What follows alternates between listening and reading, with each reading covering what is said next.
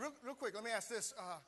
How many of you can just, by noise, maybe by applause, how many of you can just say that you do have something in your life to praise God for? Do you have anything like that? Good. I'm glad you're able to respond that way because that's kind of where we're heading this morning. We're in this series, we call it Who Cares, okay? And maybe you've asked that question this last week.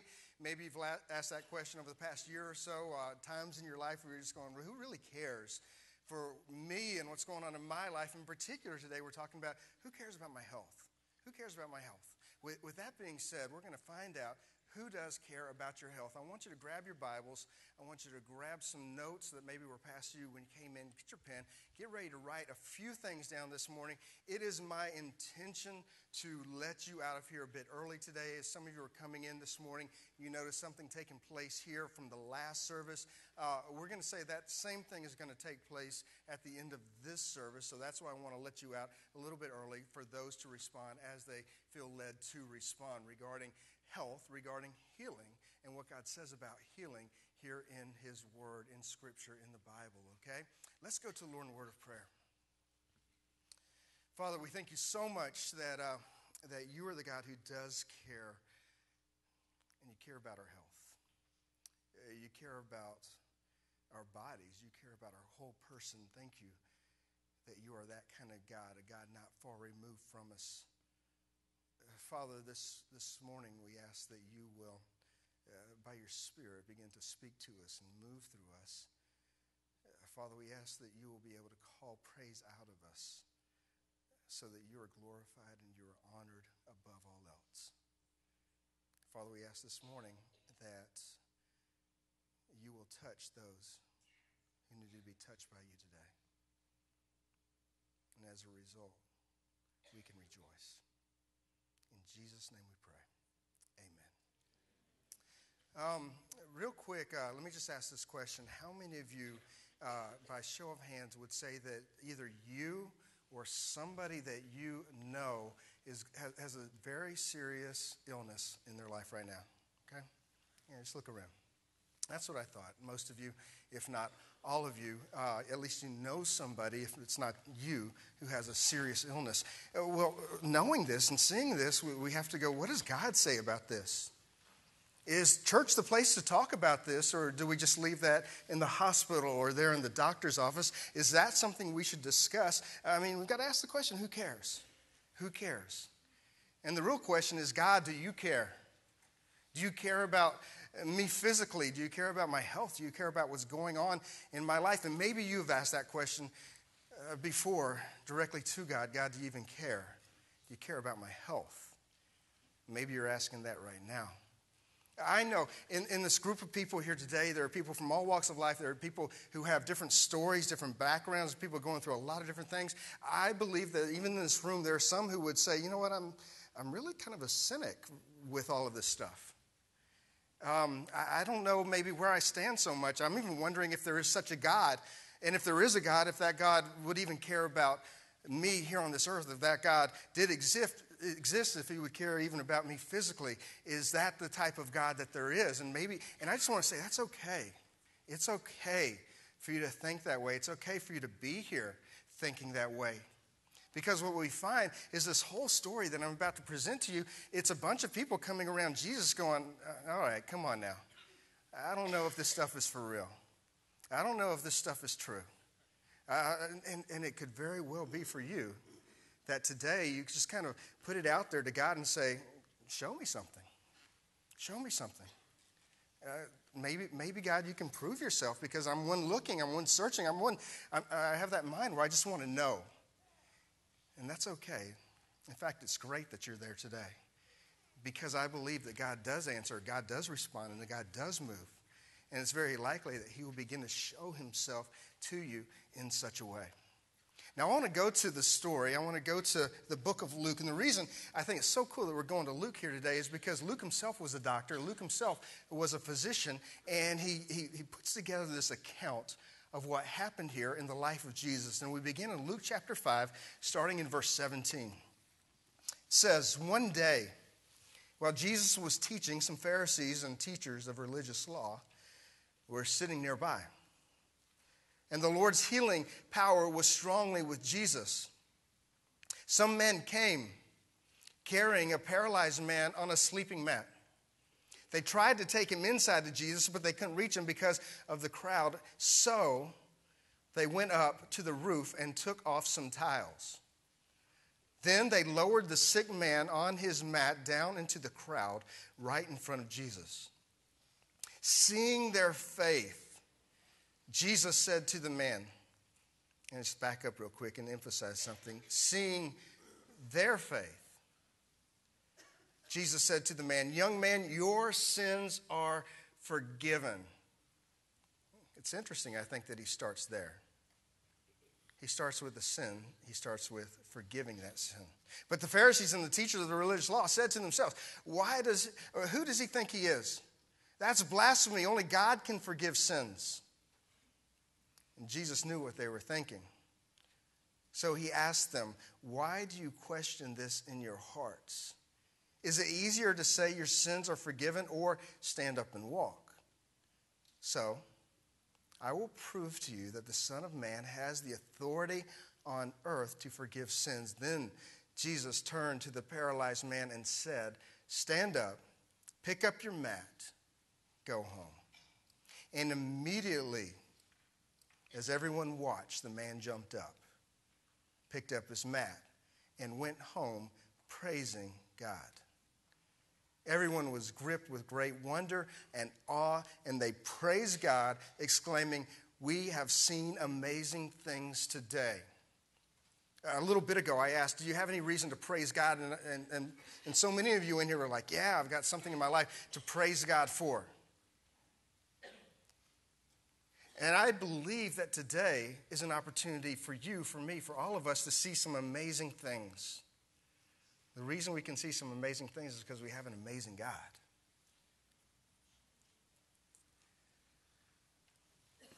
But where are you at today?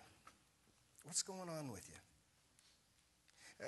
Let me ask you this. Have you ever had a day where things didn't go as you had planned? Anybody? Yeah? Probably all of us, right? Yesterday was one of those days for me, okay? Yesterday was one of those days for me. Things didn't go as I had planned. I had in my mind what was going to happen and what should happen and the way the day should go, and things just didn't quite go that way. You see, yesterday evening, both of my teenage children, they prepared themselves. They met up with their dates for the night, and they both headed off to the prom, and in separate cars. And so as soon as they leave, it was kind of like, whew, they're gone. This is kind of cool. Kim and I, we got a night to ourselves, man. It's going to be fun. And then suddenly the phone rang. The phone rang, and it was my son, and he was telling my wife that he had gotten on the highway on the way to the prom with his date, and suddenly his car just quit working, and he's stranded on the side of I-75. And Kim tells me, I get in my truck, I take off to go and see if I can help, see if I can rescue him. And I pull in, I find him right off of Hudson Bridge. We got off on the Hudson Bridge and kind of went to the side and all the way in the far left lane. And there he was. He was sitting there in his Jeep with his date. And I pull up behind, and man, you know, it's just traffic and traffic and traffic and traffic on I-75. How many of you knew yesterday's traffic on I-75 was because of me? Anybody? No? Okay. Well, there's traffic, and so I pull in behind him. He gets out, and I say, "Man, what's going on? What's wrong?" And he'd been talking with Kim, and I get on the phone with Kim, and Kim says, "Well, according to the sound, the clutch went out." I was like, "She knows. I don't know. Okay, she knows." And I said, "Oh man, clutch went out. Okay, there's nothing we can do." I got Chase in his day, gave him the car. He hopped in. They took off, went to the prom, and there I am on I-75. Stuck. And so I called Kim back, and she said, "Anything I can do?" I said, "Yeah, you can try to call a tow truck since it is the clutch, and see if you can get a tow truck." She called 10 different tow truck companies. 10 different ones. And finally, the last one said, yeah, we can send somebody and we can get you some help. So I sat down and I began to wait. And as I sat there and I waited, my attitude started not getting so good. Any of you ever have a little kind of pity party? You ever do that? You ever go there? Yeah? You kind of do a little bit of complaining, you know? And that's what I'm doing. I'm just like, oh, man, seriously, why me? Why me tonight? Tonight of all nights. I've got to get up and I've got to preach to people in the morning. I shouldn't be stranded here. Why me? You ever do that type of stuff, huh? Yeah. And I'm sitting there, I'm going, why this car? I mean, that car's fine. That car's fine. That car's fine. That one too. And as I'm sitting there, I look at people passing by, and I'm seeing church members.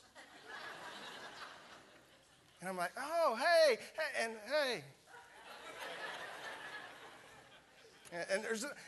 And I'm telling you, some of you saw me and you pretended not to, okay? I saw you. I'm sitting there, my attitude's not good. And finally, one church member, he did show up, and he comes up and he says, oh, hey, Pastor Bo, I thought that was you over here on the side of the road. And he goes, how is everything? I says, the clutch, I'm waiting for a tow truck. He's like, all right, see you later. And then, believe it or not, I got a text, and it was Pastor Neil texting me saying, was that I just saw on the side of the I-75? Yeah. My attitude is bad, you know? And I'm just kind of upset and I'm kind of angry. But then I believe an invasion took place. And what I mean by an invasion of my thoughts, you know, because it couldn't have come from me. It couldn't have come from me. It was maybe you've had this before, but as I'm sitting there and I'm pouting and I'm upset and I'm angry, this one thought comes in and it hits me, and it was the thought of, well, at least it wasn't an accident. At least it wasn't on the north side of town where they were heading. At least you still have your son. At least you have a car. At least you, and they started coming at me. This invasion of thoughts.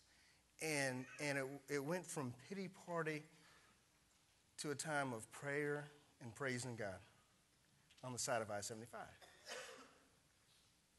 Don't get me wrong, I was still praying. I wish this tow truck would hurry up and get here, you know.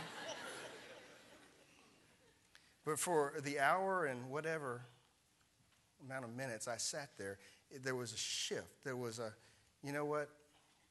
This might be an inconvenience. This might be a pain. This might be a problem. But even through this, I can praise. Even through this, I can praise. Do you have anything in your life that perhaps is there, that the temptation is there to be upset? And you might even say, I have every right to be upset. I mean, look at this problem I've got. Look at this pain in my life. But instead, something begins to happen. Do you have anything like that perhaps through that you can still begin to pray and praise God for? Because that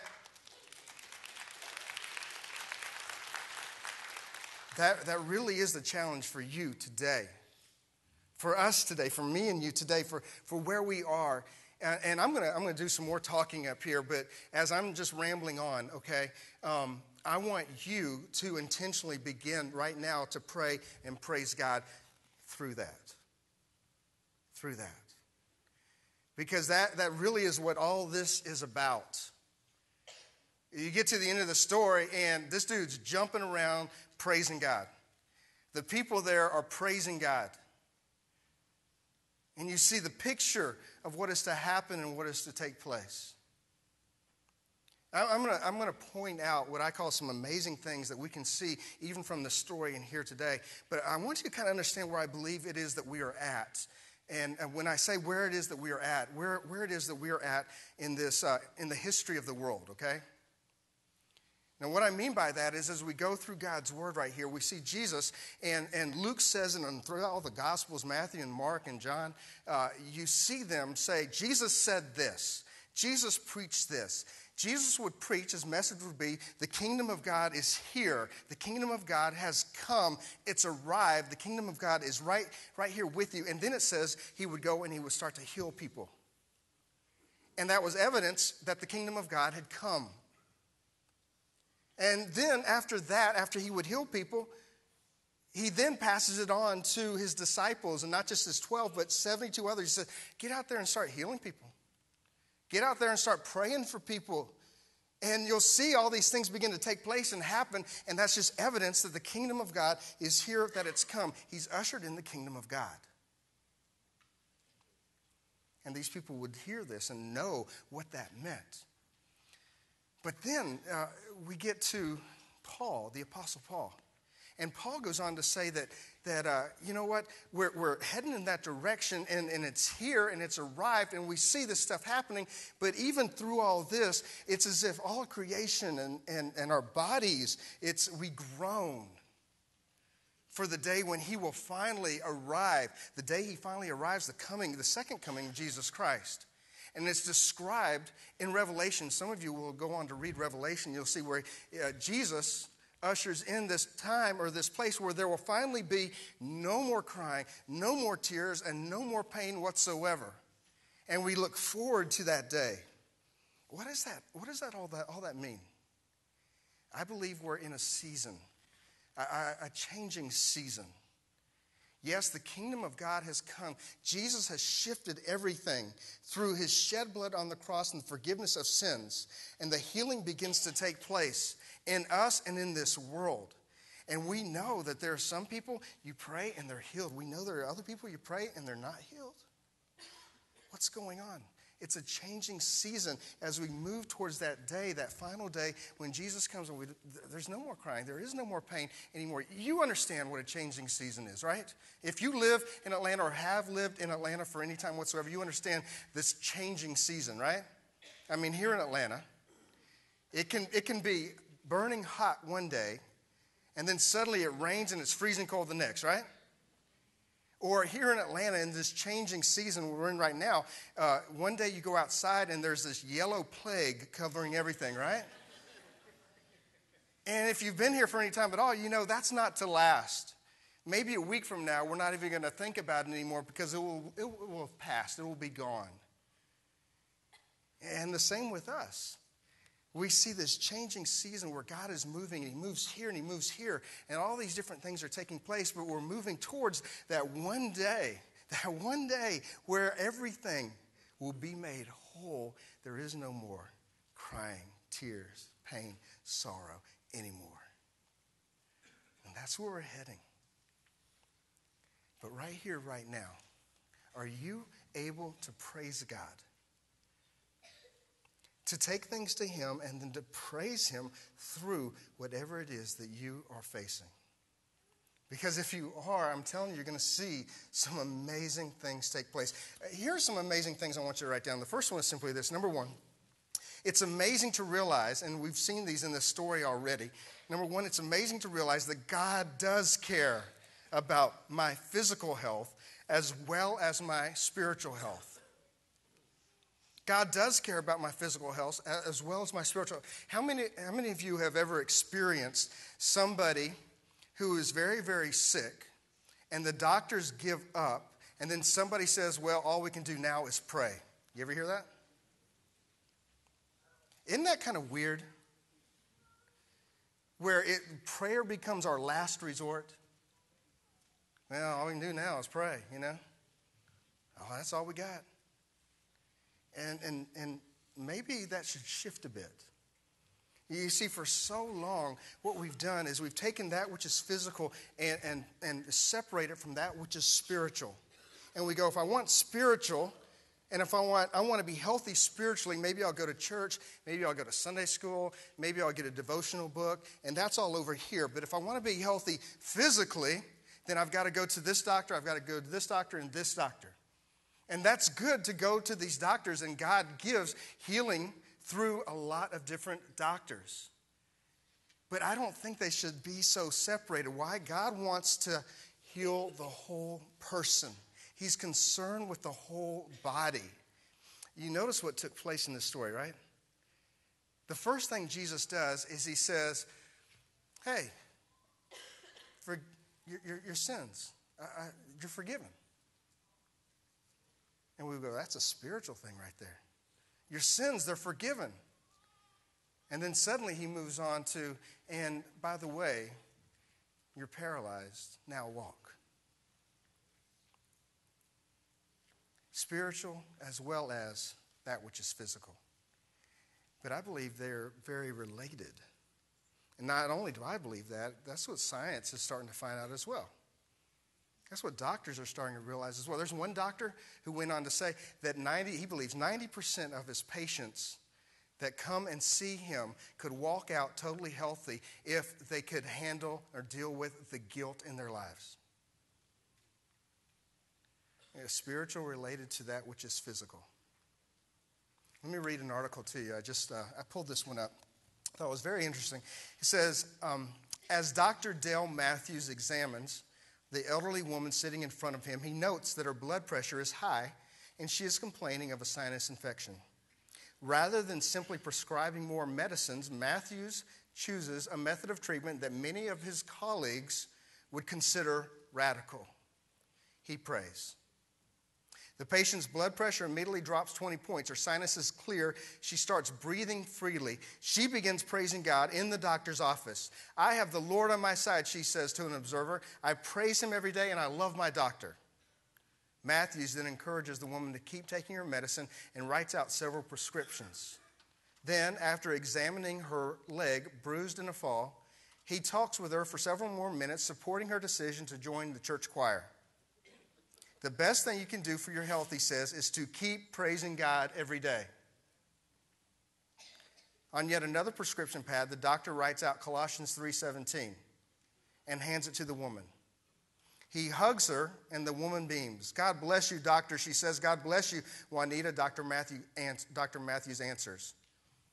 Matthews, an internist and associate professor of medicine at the Georgetown University Medical Center in Washington, D.C., is one of the growing number of medical professionals who are discovering the medical benefits of faith and prayer. For centuries, families and individuals facing medical crisis have made prayer the bedrock of their experience. What is new is that certain segments in the medical community are beginning scientifically to study the effects of prayer on illnesses and injuries. And they are discovering that there is a growing body of evidence that suggests prayer can be an effective tool for combating illnesses. Do you see what's going on here? Is suddenly the scientific community is catching up with something that has been written down for so long, that there is power in prayer. There is power in prayer, and when we take these things to the Lord, not as an afterthought, not as a last chance, but every chance we get, to take what it is that we are going through and say, here, Lord, I'm bringing this before you. I'm taking this to you. Then what we do is give God the opportunity to move in a way that will glorify and honor and please him. There's something else I want you to write down. Number 2, write this. And you saw this in this story, okay? Another amazing thing, and it's just neat to think that God really does care that I develop healthy friendships. God cares that I develop healthy friendships. I thought it was so cool. I mean, you read this story, and here are these friends who have their sick friend, their paralyzed friend, and they want whatever they've got to get him to see Jesus. They've got to get him to Jesus. And so they try to figure out how to get him in to see Jesus. There's a crowd, and so instead they can't get through the crowd. They go onto the roof, and they go so far as to cut a hole in some other dude's roof and drop him down through there, right in front of Jesus so that they can get him to Jesus. Let me ask, do you have any friends like that? Do you have any friends that would go so far as to do something like that? Do you have friends that they know what's going on in your life? They know the needs you have in their life, and they're going to do whatever they can to get you to Jesus. I mean, I read this story, and I'm going, those are real friends right there. Those are the type of people who would stop when you're stuck on the side of the road and help you out, man.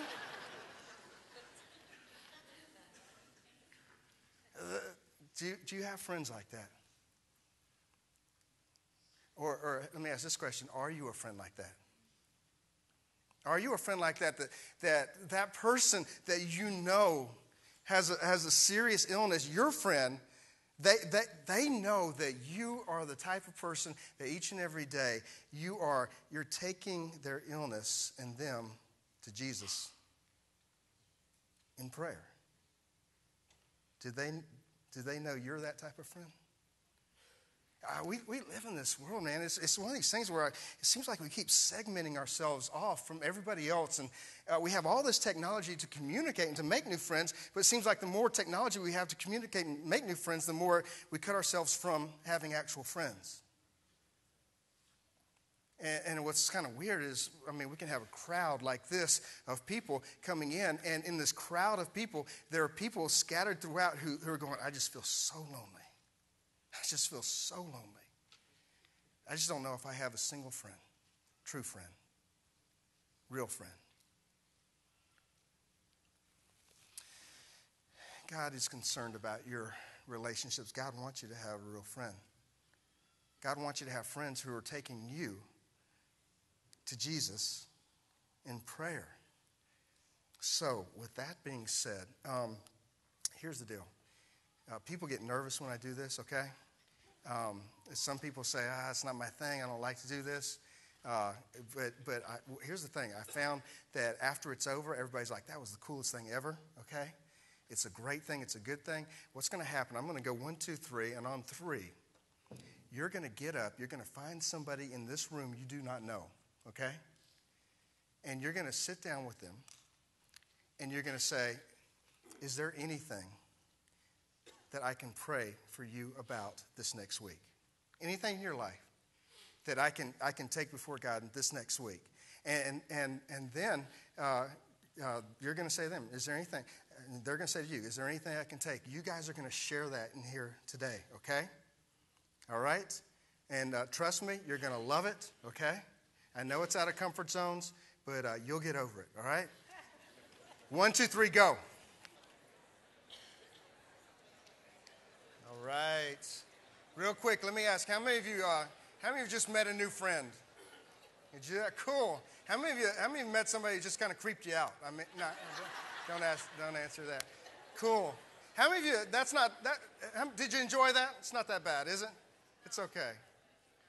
In fact, I think it's a beautiful thing. It's a wonderful thing. It's something the church has to do more and more of. How cool is it to know that somebody this whole next week is committed to lifting you up to God? That's a cool thought, isn't it? Yeah, it's a wonderful thing. God cares that I develop healthy friendships. Number 3, God always responds to requests for healings. And I know that sounds weird, okay?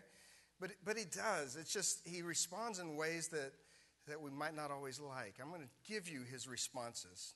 It's kind of funny because I think sometimes we have this idea of how God operates and how God functions, and it's completely inaccurate. It's completely not in God's Word. It's completely not in God's Bible.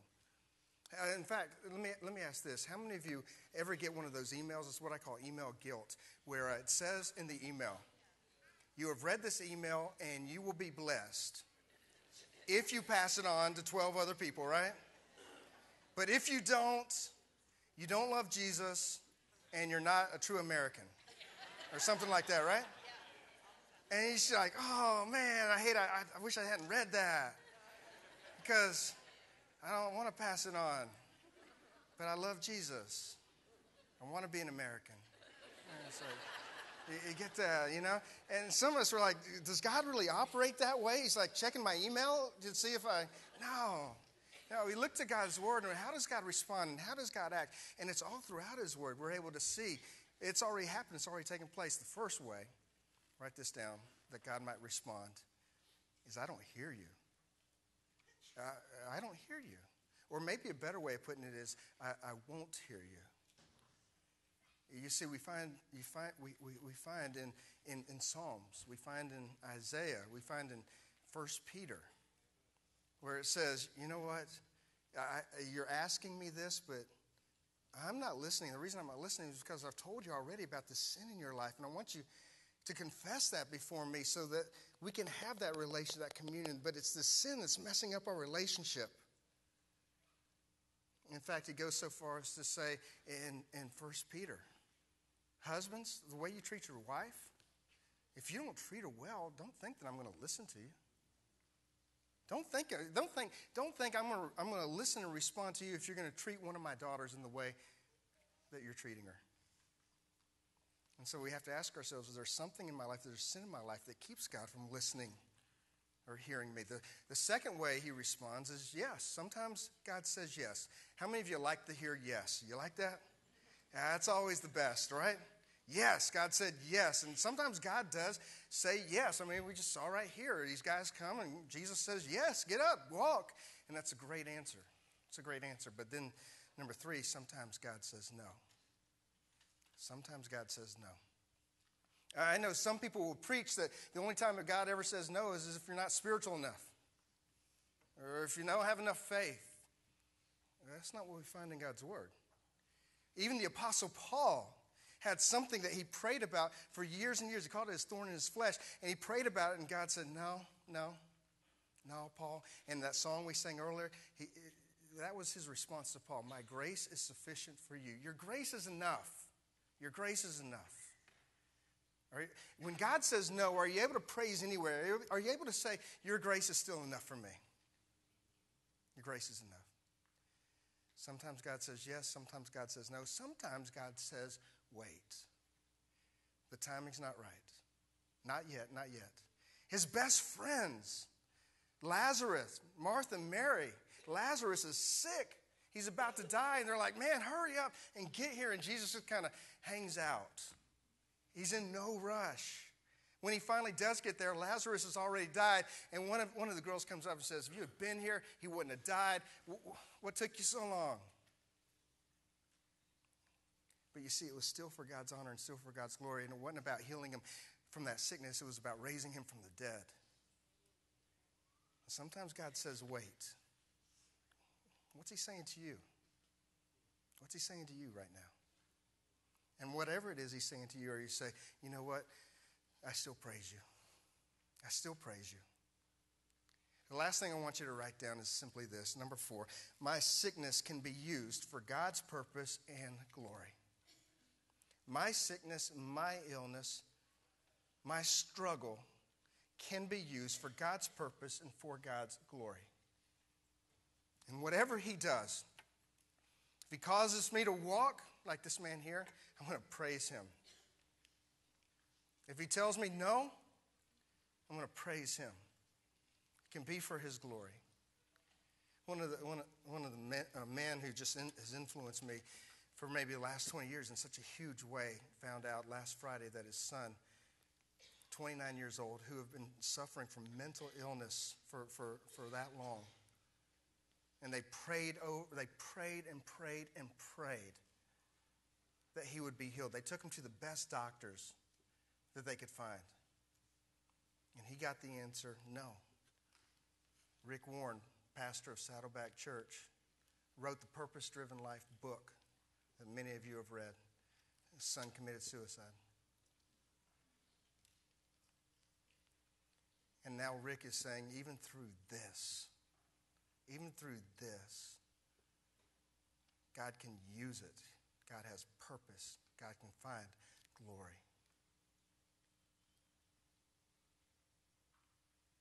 This last Friday, we took off to Alabama. And I'm not going to tell any Alabama jokes here, okay? Don't worry. But we took off to Alabama to go see my daughter play a soccer game. And Kim and I walk up to the field, and the game's already started. And there's a line of parents there from the opposing team. And they all have these chairs. We didn't have chairs, so we just kind of stood behind them. And as we're standing behind them, I noticed there's this lady sitting in a chair just maybe several yards in front of us. And she turns around and looks at us and goes, "Oh, I'm sorry, I thought y'all were somebody else." You're like, "Oh, no problem." And she turns back around, but I noticed peeking from over her shoulder is a little girl who's sitting on her lap, her daughter. And as I look at her daughter, I can see that there's something wrong with her. There's something not normal. There's something as I'm looking at it just kind of hits me that I don't know what it'd be like to have a daughter like that. And I wonder that here's a mom and having a daughter in her condition. I wonder if when she was born, her parents were like, "Oh, why us?" I wonder if that went through their minds. I wonder if her mom would say, "It's just such a struggle in raising her in this condition and how she is." And these thoughts are going through my mind as this little girl sits there and she's kind of peering over the shoulder at me. And I just kind of wave to her, and the little girl smiles back. And the next thing you know, the girl hops out of her mom's lap. And she starts walking over towards me like this. And I'm like,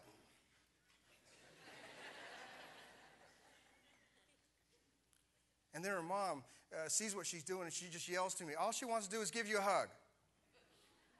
And I'm like, "Oh, okay." And she comes and she gives me the biggest, warmest hug. Just so sweet, just holds on to me. And so I'm there hugging her. I'm saying, thank you so much. Thank you for your hug. And then she lets go of me, and she grabs my wife's hand. And now she wants to take my wife to meet everybody there. Just trying to drag her around. And I'm watching all this happen, all this take place, and I see the mom, and her mom's over there just beaming. Just as this look of great pride in this girl. And it just kind of hit me how something that we in this world would look at and go, that's a mistake. It's a problem. It's a condition. It's an ailment. It's a disorder. God says, that's the most beautiful thing on the field. He gives us beauty for ashes, the oil of joy for mourning, a garment of praise instead of the spirit of heaviness. And that's what he wants to give you today. The ability to praise him no matter what. Will you praise him today?